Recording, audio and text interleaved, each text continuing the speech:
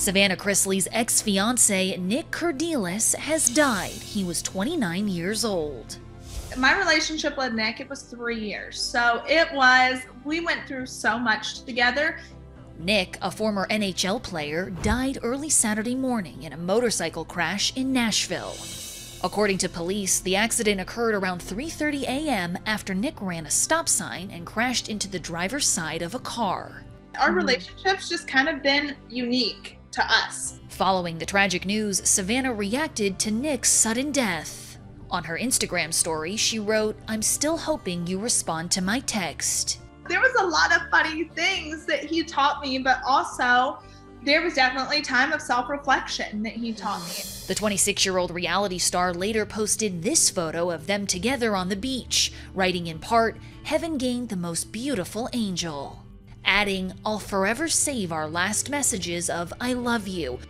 We loved hard, and I can't wait to ride bikes along the beaches of heaven with you one day." Nick's been a part of our family for 3 years, celebrate holidays together, literally do everything together. Savannah's brother, Chase, also paid tribute with several posts on his IG story, saying, "Doesn't feel real. Lost a brother today. I know God has a plan, but man, I don't understand it today. Fly high, my brother, and rest easy." Savannah Chrisley.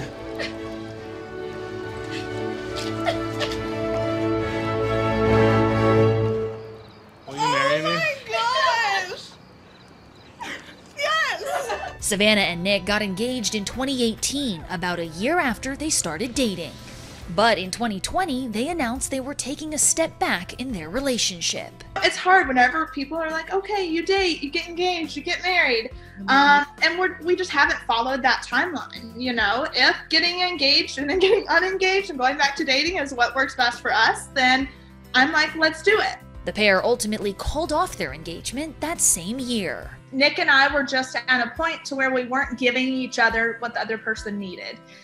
Just before Nick's accident, he posted a photo of himself on his motorcycle, in the caption adding, "Night Rider." There was just so much growing that we both did, and so many things that we learned from each other that we're both extremely grateful for.